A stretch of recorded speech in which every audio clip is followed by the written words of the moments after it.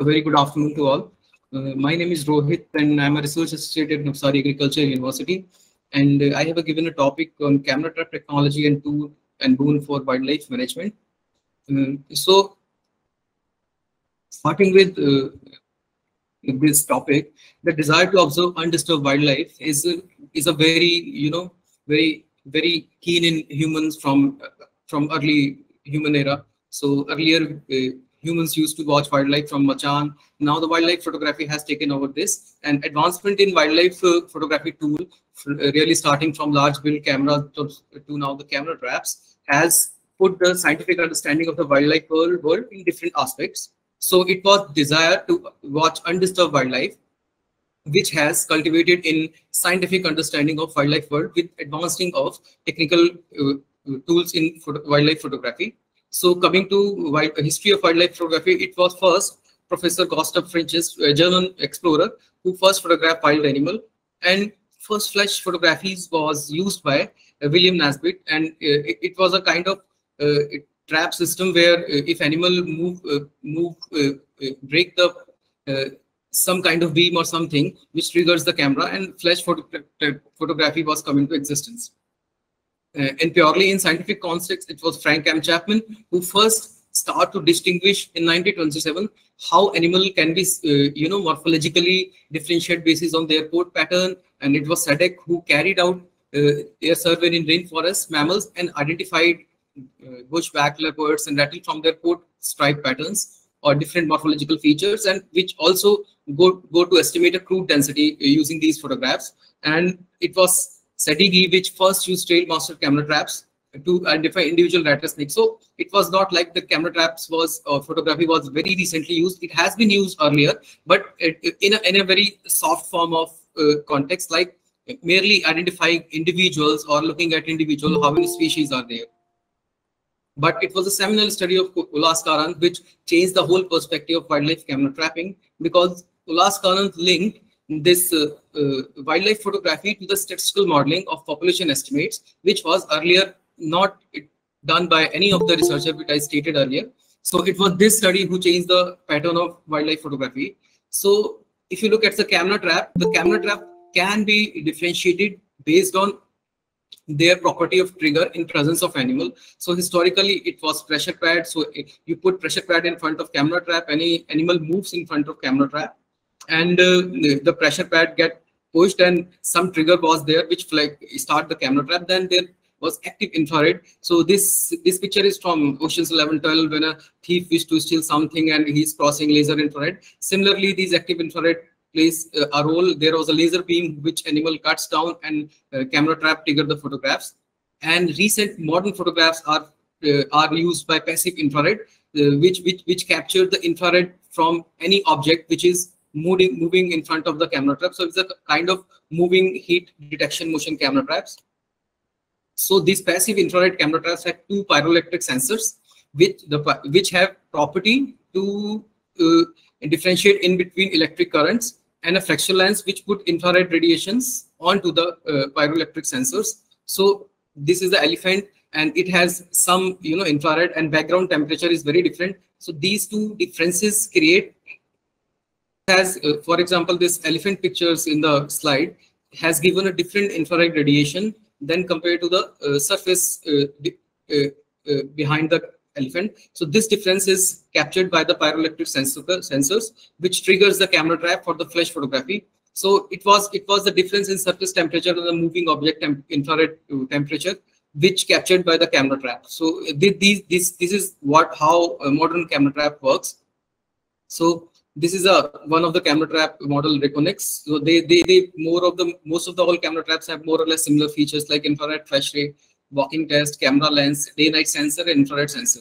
So the other camera trap models also have same features. Some are more efficient and some are less efficient. Just that. So scientific use of camera traps can be started with research question and hypothesis, because camera trap is a tool. It's just like a tractor in agriculture field which cannot do anything on its own until you don't know how to use it. So camera traps, until you don't know what are your research question and hypothesis, it is very difficult to put camera traps in use of camera traps, you would end up with merely good photographs or some bad photographs, which is followed by sampling design. Since you are dealing with moving object in front of camera traps, which might be rare, which might be abundant, so the role of sampling design is very important in camera trap studies. Then field interpretation, data collection, of course, for the larger projects which have humongous amount of data set, and they should be managed very efficiently, because they are technical data and they can be lost, and recovering these data sets are really difficult. And then definitely analysis and test of the hypothesis what you posed. So the camera traps can be used for different research question, could be related to species presence absence, species relative abundances, distribution and habitat use, species population parameters, species richness, activity pattern, interaction among sympatric species, and there are multiple uses of camera trap. So definitely camera traps are related to research question what you pose. I'm again saying this is very important, rather than merely putting camera traps in field.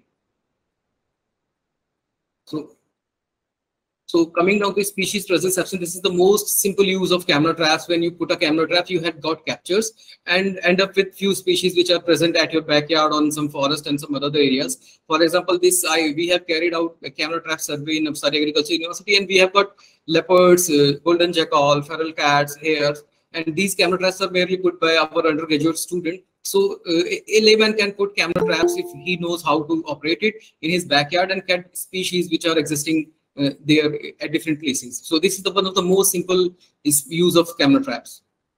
Relative abundance index is the another property of camera trap which can be assessed. So this question deals with how one species is more abundant than another species.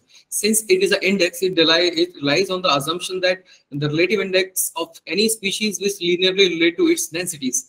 So what we have to do in assessing relative abundance is to segregate picture in the independent form, so that should not be relayed temporally. So one can have photographs at a certain time interval distances like 30 minutes or 20 minutes. So they are independent. And these independent pictures are divided by trap nights. Generally, one trap nights are 24 hours and multiplied by 100.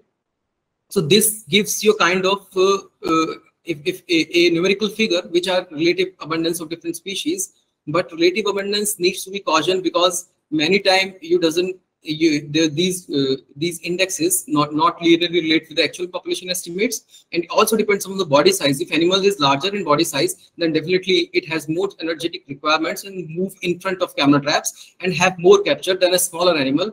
And also on season, because in different season resource availability change and animal movement can change, which can affect the encounter rates of camera trap in any habitat. So definitely these are the two most important things which need to be cautioned while assessing the relative abundance index from the camera trap.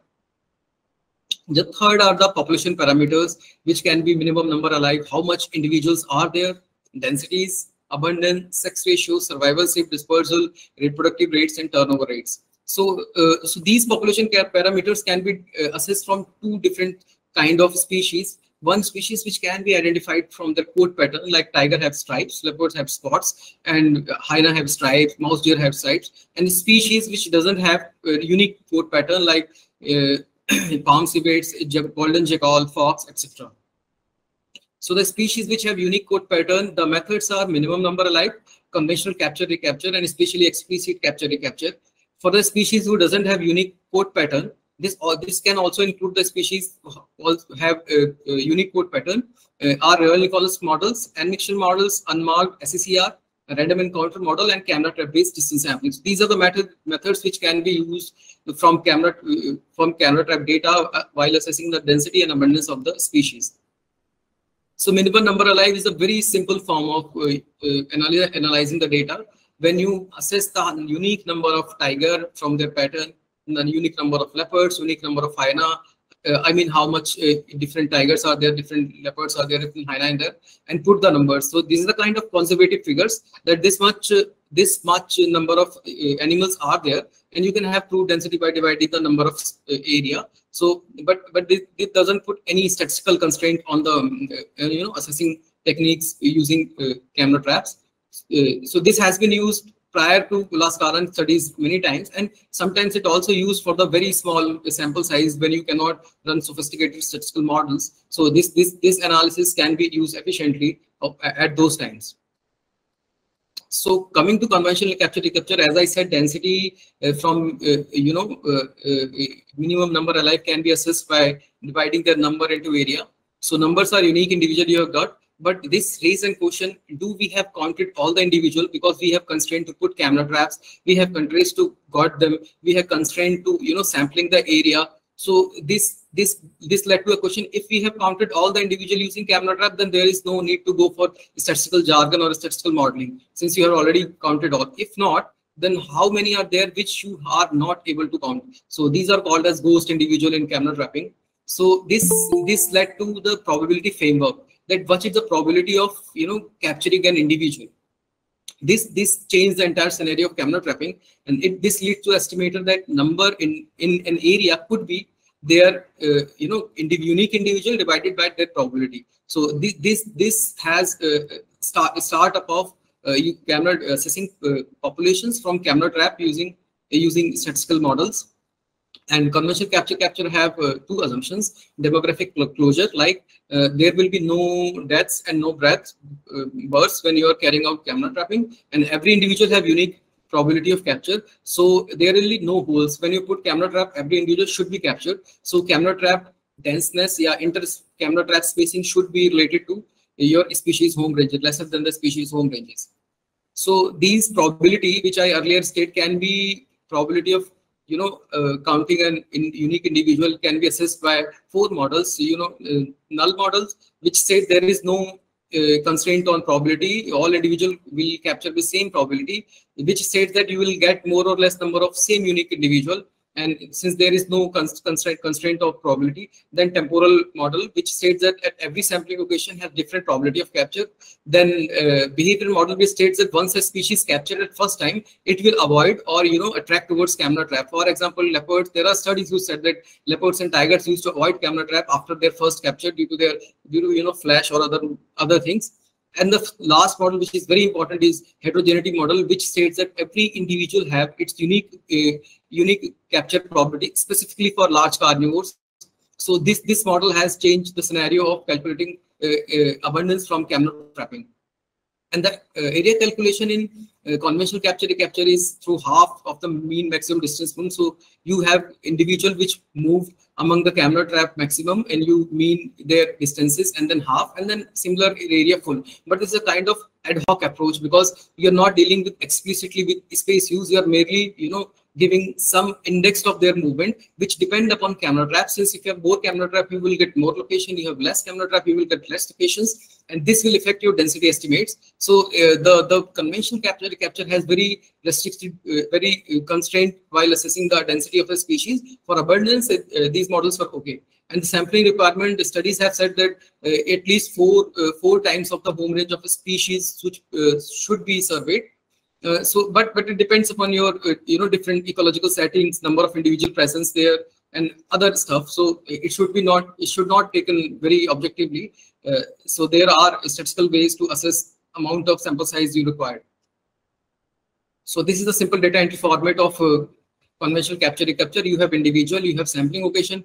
So these sampling location is like, if I have first 5 days is first sampling location for all camera traps. If I have put 10 camera traps for 45 days, so my first sampling location is of 5 days. So 45 days, and first 5 days for all camera traps, then second 5 days, then third 5 days, and then you have to get in unique individual, like leopard 1 was captured at first sampling location, not captured at second, then at third, not captured at fourth. So this will help in analysis of data using program mark, which is a menu-driven program for the analysis of conventional capture recapture. Now coming to specifically explicit capture recapture, which has deal with spatial information explicitly, since the conventional capture recapture, as I said, ad hoc methods were used to assess the space use. So this model use individual location of camera trap for the analysis, and this is depend upon the kind of point process model. For example, you have trees in the forest, you have birds. If you have their GPS location, you can assess the cluster of trees distribution in a forest. But for individual, when you put camera traps, you cannot have actual GPS location of the individual. You have kind of hint or kind of false, kind of less GPS location, which are you are taking in front of camera trap. So this generate a process known as point cluster process, which you have different number of cluster at different location. For example, this first blue circle have 4 or 5 location, which indicate that a camera trap, when you have larger animal sighting, will indicate its activity center. So the activity center or home range center, where individual is living most, in layman terms, where it is founding most, have maximum number of location, right? And when individual is moving away from its activity center, then these locations are getting down. So it's a kind of assessing these activity centers number through Poisson cluster process, which gives rise to density estimate. So a simple density formula in explicit capture recapture is number of an area, number is number of individual activity center, which I have said, and AS is area of a state space. So how much all activity center covers the space is the space calculated using especially explicit capture recapture, which was not there in conventional capture recapture. So density is the number of individual activity center located in a prescribed state. So this is the basic framework for especially explicit capture recapture. And assumption are each animal has an activity center, which I said, which used to decrease while going away from the activity center.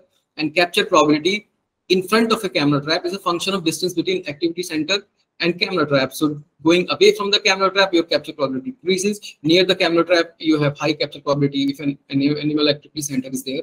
So field protocols are, you can place camera trap on trails, roads, and ideas to get unique individual and get more spatial recaptures, in contrary with conventional capture recapture. And different sampling strategies like cluster, random, or systematic can be used to assess SCCR estimates. And to assess area size, there has been a package developed by named as SCCR design, which consider the camera trap spacing, and they give you population estimate based on simulation. So that can tell you how much precision you need based on your camera trap spacing. So this is the blue figure. The second figure is my leopards population estimates from Gir, which indicate that how leopards are captured at different camera traps. So this is how basic SCCR works. And data entry format for basic SCCR is, there are 2 files in contrary with conventional SCCR, capture file and trap file. Capture file, for example, session is Gir. If you have a different session, you can put different places. Then individual ID is number of unique leopards you have identified. Then sampling coefficient, in contrary to conventional mark capture, I have used 1-day sampling coefficient based on earlier studies on leopard in Gir. And then trap ID. So first, for the trap file you're looking at, you have to give first trap ID with their GPS location, and then you have to put that trap ID in capture file. And also you can add covariates in that, like sex, habitat features, and other variables, which can affect the detection probability of individual. And there are program density in not R. Program density is a manual, manual program. And package SCCR is there in R, which used to estimate population density using these files. The next is Royal Nicholas heterogeneity model and N-mixture models. This model optimizes the different abundance at different sites. For example, if you consider this table as a site, then you have numbers. So these are different abundance, and where there are more abundance, you have more captures of species in any site, and less abundance, less capture of species. And that way, this will provides you population estimate. But the population estimates of Royal and Nicholas heterogeneity model and N-mixture models are merely limited to their sites rather than for an area. So you have to extrapolate estimates to a certain grid or certain area. You have deployed camera traps, which cannot explicitly extrapolated for a certain area. So assumption are closure of site during a survey. You have a study area, you divide it in grid. So closure would be no species should move in between the grids. So grid technically the grid site should be larger than the home range of a species. Equal detection probability for all individual and no false detection. And sampling consideration, as I said, site should be larger than the home range of species, so that this closure assumption can be assumed, should not be violated. But for the Royal Nicholas heterogeneity model, consider 1-0 data. You have 1 camera trap and you get presence absence data, while N-mixture model consider count data. So 1-0 data can be reached to asymptote when you have high abundances. Like you have very high abundances, then you will every time you will get 1, 1, 1, not a single 0. But so at that time, N-mixture model, which used to count at a certain sample equation, should be used. So the package unmarked can be used for their analysis using Royal Nicholas model and N-mixture models. So another is random encounter model. Random encounter model. Next is the random encounter model. Random encounter model evolved. Okay, thank you. So random encounter model has been evolved from the kind of mechanistic model where gas molecules used to enter with certain objects.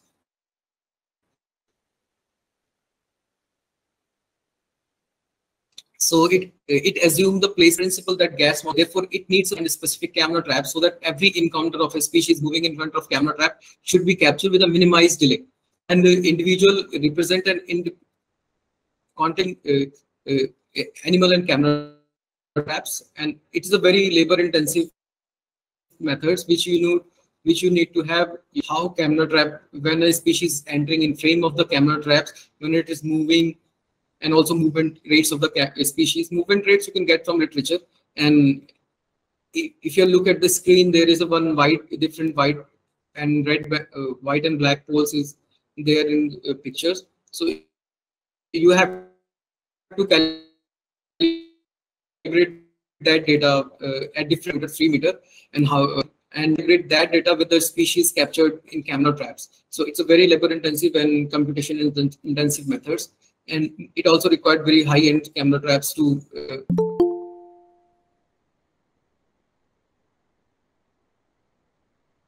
perform in the fields. So especially explicit captive unique individual, you merely have activity centers of individuals, and you calculate this method calculate density from these activity center. So how activity center would be generated? When you have one individual captures multiple camera traps. Okay, so you have to have multiple camera traps in individual home ranges rather than one camera traps in single home ranges, in contrary to other models. And density is highly in a pure camera trap array. If you put less camera traps, you will get less captures and less activity center will be affected. More camera traps, you had fine level of data, but it should be a trade-off of your amount of camera traps you have. Now, last is the camera trap based distance sampling. This techniques has totally changed the methods of abundance, and it's extension of basic distance sampling, which use point count method. In point count method, you used to see and count the birds, or another trap which used direct sighting and calculate the density.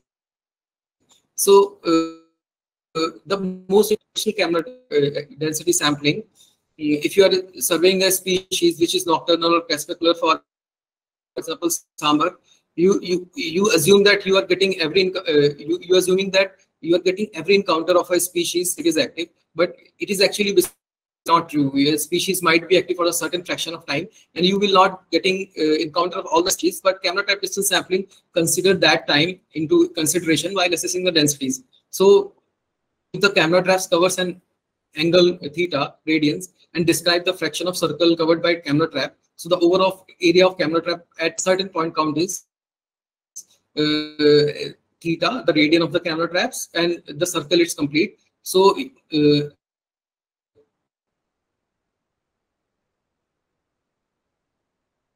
the data to each distances and then calibrated with the camera trap captured images. So density estimates of this camera trap distance sampling can be divided into these two. The upper half indicates the number of observation in a camera trap, and the second is sampling area and detection probability. So this TK is a very new incorporated things in camera trap distance sampling, and of course there are earlier things also like W, which is a truncated distance, and you have to truncate distance like conventional camera traps. So this is a very important technique which has revolutionized the field of abundance estimation. Camera trap placement. This is the Marmot study. You have pegs at different certain interval, so you know actual how much distance Marmot has crossed the camera traps, and you wish to know theta, which can be known by the field of view. So you have to manually calibrate it, entering on the both side of camera trap, and then use animal images for calibrating for your information with calibrating animal images and then calculate the densities. So distance have inbuilt, camera trap distance sampling analysis feature, distance 7.2, and this can also be used from unmarked package in R analysis. And other use of camera trap was to assess reproduction potential, like first stage of reproduction, what is the litter size, interbirth intervals. For example, for tigers in they put camera, but this camera trap for 7 or 8 years and assess the interval of tigers for 33 months and mean litter size for 2.3 and dispersal distances. But camera trap can give you first phase of dispersal only how much animal have traveled. For example, capture in first camera trap and capture the second camera trap other place, then you can give your dispersal distances and then vital rates. For example, survival rates, reproductive rates, recruitment rate, rather than 2 or 3 months of camera trapping. So it needs about around 7, 8 or a decade placements of camera trap in field. And another is species distribution. Most simple or their relative abundance plot on map. For example, this map of field indicates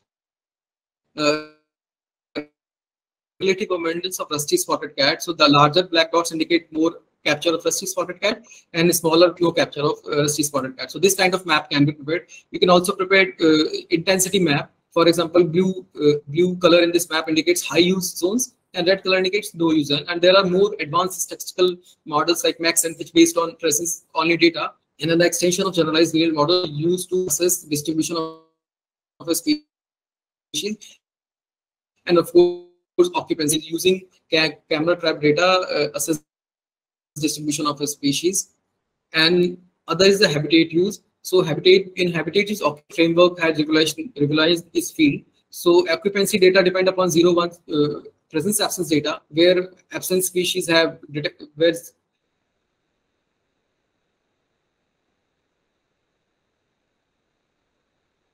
zero have high 0 have less detection probability than 1, and 1 have total detection probability, and the sites are 1, 1, 2. And you can relate detection probability in occupancy with the habitat features like tree cover, etc.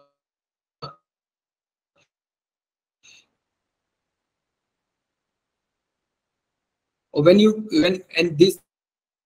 these habitat features if affecting the density of a crucial habitat parameters which are affecting space use of a species. In this way, habitat and you are changing in it to sampling location and presence absence data, and then you will add covariates on it and definitely end up with some factors which are affecting habitat use of any species which is under study. And you can also generate this kind of map.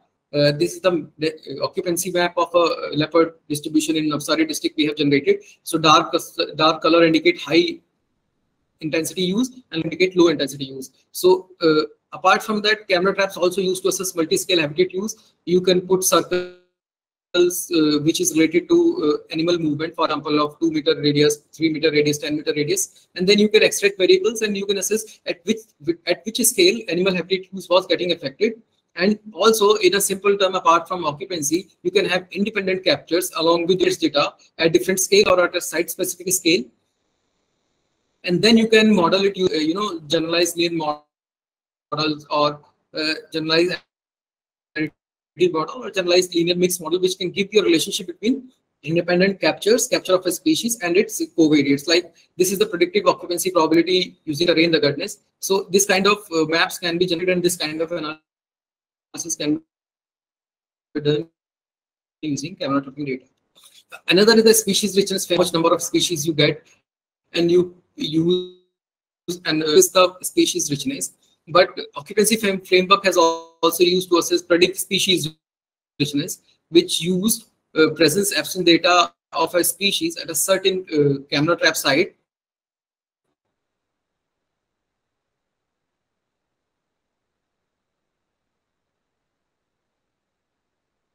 And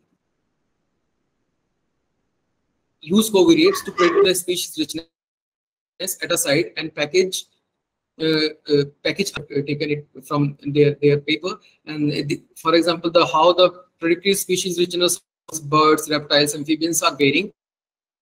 And data format for this species richness is very simple. You have grid ID where you have played camera traps, and this DR species at a 293 number camera traps. You had 5 species, among which 1 species was captured, 1 was captured, then again not captured. So in this way, you can model species richness using camera traps. Another use is you can use activity pattern data using camera traps, since camera trap also record time stamps while capturing the images. So these time data can be used to assess activity pattern of species. In a very simple way, you can put number of captures in front of hours, and you can map it using a histogram like this. When a species are active, for example, some species are active hypothetically between 3 AM to 5 AM. Then number of captures in front of hours, put a constraint. If you decrease the hour, for example, half hour, 15 minutes, this will definitely change your results. So after changing it in a circular radiance, and you can plot it using software like Oriana. This black this dial type graph is of activity pattern generated from Oriana. And recently, specific analysis for camera trap has been developed using R package Unmark, where you can have where activity pattern is changed into density kernel density on plotted using Unmark package, and look at the how species was active during different time. For example, this data was of leopard and hyena from Rajaji, and leopards were very diurnal and hyena was very nocturnal. So in this way, one can use activity pattern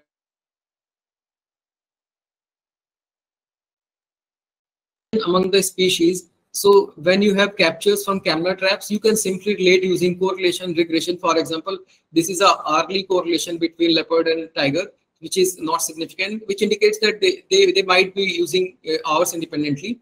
And the second is the linear relationship, linear regression graph between which I have generated from Navsari Agricultural University data between feral cats and Indian hare. So there is a strong linear relationship between feral cat space use and Indian hare space use, which one can state that okay, there will be high chance of encounter when between feral cats and in Indian hare, and which can cause conservation concern to Indian hare through predation, since large encounters can change into predation.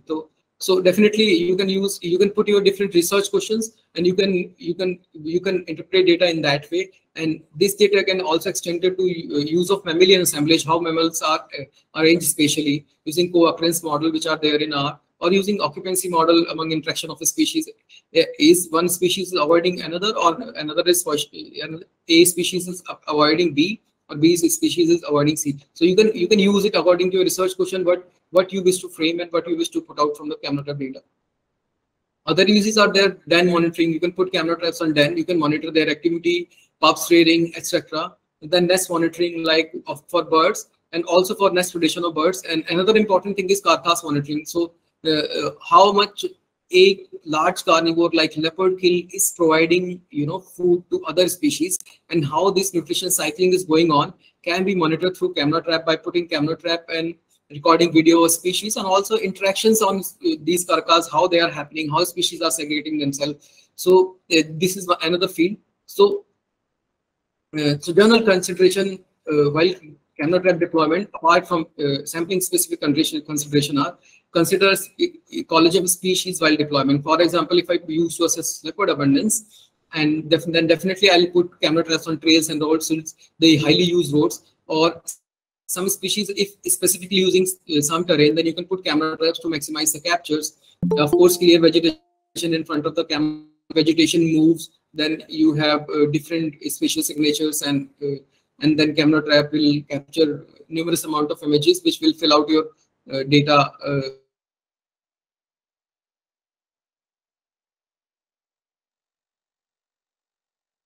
Your capture in front of camera trap if a species start avoiding the camera traps. And then camera trap height and its checking. So camera trap height studies have mentioned that should be mounted between 35 to 40 centimeter, which capture a range of species.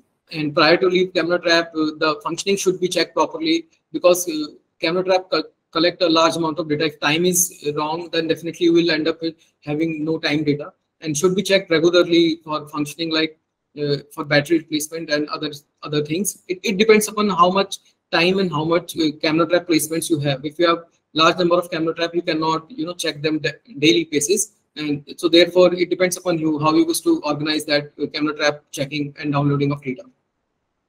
And at last, camera traps it should use in relation to your research question. What research question you would to answer. If you don't have research question, you will merely end up with some beautiful pictures or some white flash picture or some other stuff, which will mean nothing apart from exciting images. And okay, so I cannot end this presentation without mentioning these two projects. Project Tiger in India, which have hold Guinness Book of World Record of present, deploying camera traps, and which an Indian can definitely proud of. And also another project is Snapshot Serengeti, which is working from 2010 and continuously collecting the data to assess species interactions. So I believe these two projects are among the important projects using camera traps to monitor the range of fauna or large carnivore or others.